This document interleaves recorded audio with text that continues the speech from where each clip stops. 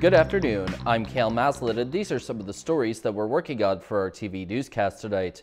A recent event held in Terrace has ushered in a new place where kids can be supervised while their parents can complete any items that they need to focus on.